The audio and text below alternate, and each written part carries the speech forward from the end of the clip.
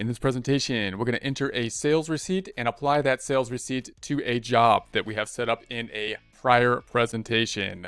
Let's go with Sage 50 Cloud Accounting. Here we are in our Get Great Guitars file. We're currently in the customer and sales section. You'll recall in a prior presentation that we had set up some jobs here. Let's take a look at those jobs. If we take a look at the jobs drop down and then go into the view and edit jobs, we will see the jobs that we have set up. So that's going to be 3005 and 4002.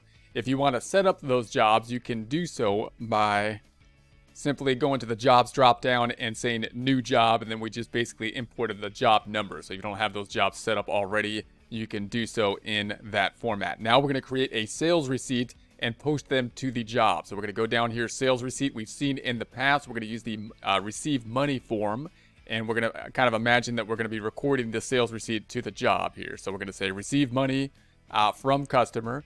Now the job that we're looking at is going to be job 4002, and it's tied to Sam the Guitar Man, who is the customer. So I'm going to go ahead and put a deposit ticket number here, and we're going to say that, we're going to put this through the clearing account so that we can group them together of our two methods of thinking about how we're going to group the deposits together.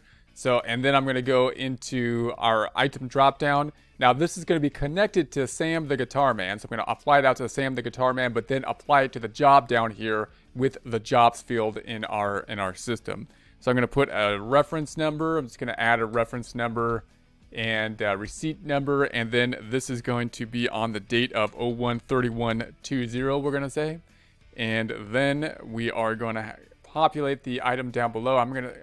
We could have it as a check or some other type of format. And then I'm going to go down below and say that we want the quantity of, and I'm going to say 1, and this is going to be a service item, which is going to be guitar service. So we set up the guitar service. So I'm going to say tab, and that's going to be the 100. And actually, I want it to be there for 100. So I'm just going to put 100 here. I'm going to change that to 100. And so there we have that. Now the key here is we're going to be assigning it to a job. And the job we want to assign it to is, if I select the job dropdown, we want the 4002. So we're going to assign that to the job 4002. And then I want to be up top as well. I want to put this into the clearing account. So we're going to put this into the clearing account. So our objective, or what's going to happen when we do this, it's going to be a sales receipt. So we're imagining this is a service basically happening in the shop. We're going to get paid at the same point in time that we record it, increasing revenue with the sales receipt. The other side, increasing cash. We're going to put it into the cash on hand because we're going to imagine we take it from the cash on hand, and then we're going to put it into the bank in some lump sum, and we want to transfer it at that point in time so it's in the bank or in our system in the same format that it will be shown in the bank. So that's going to be what we have here. So I'm going to save this, and then I'm going to do it again, and then we'll go ahead and check it, take a look at them. So I'm going to say save, and let's do another one. So I'm just going to put a ticket up top. And note that I'm putting a deposit ticket up top. It's like we haven't actually made the deposit in our imaginary problem here, but we're going to be taking it through the clearing account, and we're going to use that method to group the deposits. That's why I'm going to put the ticket up top.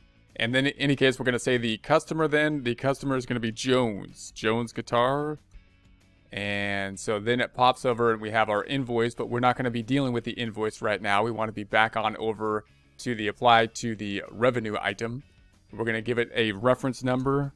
So we'll have the reference number and the receipt number. It's going to be as of the 31st again. It's on the cash on hand. It's going to be the account that we are going to want. And then we're going to populate down below the item. So this time I'm going to put 2, and we want a partial service. And that's going to give us that $200. And we're going to apply this then to the job. And the job this time we want to apply to is going to be, if I select the drop down, we want Jones. So the 3005. The 3005. That's going to be it. What's this going to do again? It's going to be putting the money into the cash on hand, the clearing account that we can then transfer to the checking account when we make the deposit. So it's going to go into there. The other side is going to be going to revenue, and it's going to be assigning to this job 3005. Let's go ahead and save that. And then I'm going to say yes. Then let's take a look at our reports. So I'm going to close this back out. We're going to go to the reports. We'll take a look at the financial statements. So let's open up the financials. Actually, let's take a look at the general ledger report and go to the working trial balance. Let's go to the working trial balance. I'm going to adjust the options up top. So we will adjust the options in the working trial balance. I'm going to put this for the specific date of the end of January. Let's go to the end of January. And then we're going to remove the zeros. Let's remove the zero balances here and then say OK. So there we have it. Now we have the cash on hand, has the 300 in it. If I double click on it, there is our 2 transactions. There's the 300. Now it's increasing again. It's going to be decreasing when we make the deposit. So we're going to make the deposit out of there into the checking account and group them together as they will be seen on the bank statement. The other side, then go into revenue. So the revenue is going to be down below. It's going to be on our income statement accounts, and it's going to be in the service revenue. Double clicking on the service revenue, that will take us into the 100 and the 200 we can see there as well. So we see those items. Closing this back out. Let's look at the jobs reports now. So if I close this back out and we go back to our reports here, let's take a look at the jobs reports. So we have some options for the jobs reports. We have the estimates. We have the job ledger, transactions that are assigned to a job. Let's look at that one. Let's look at the job ledger. And then if we open this up, there's the 200. There's the 100 assigned to job 4050. And I'm sorry, assigned to job 3005 and job 4002.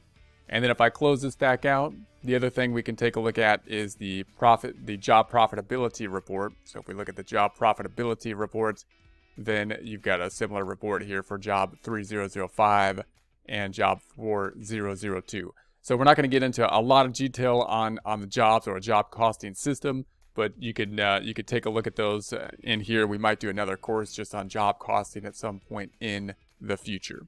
That's going to be it for now. Let's get out of here.